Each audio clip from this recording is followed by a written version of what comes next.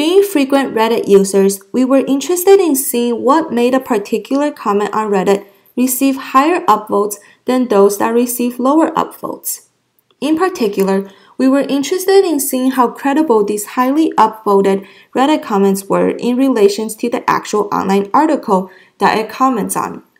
To do this, we developed a prediction strategy where we first collected data from Reddit and scraped online articles. We pulled key features that we were interested in from both datasets and used it to build a prediction model where we used a naive Bayes classifier and LDA to determine the best model.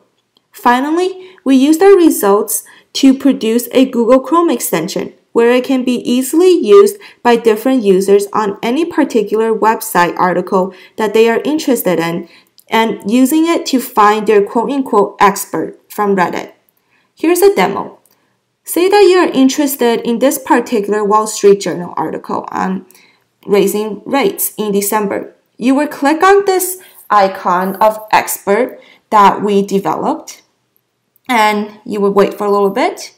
And the little expert will first come out with the keywords in relation to Reddit comments. In this case, it will be WSJ, rates, race, economist, survey, December. Here you'll see the trending data of these keywords from months and years.